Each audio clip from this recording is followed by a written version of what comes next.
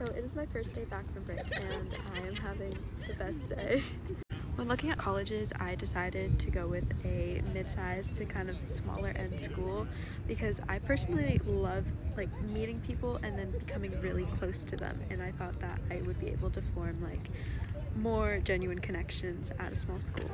I'm going to 2 classes today for my major, which is super exciting because I just finished all my GEs.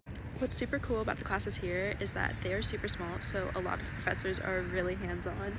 They also notice if you're like there or not, so my friends just passed me filming this, and they're so sweet. That just made my day. Anyways, if you're a senior and you're still looking at colleges, I recommend you check out Appley.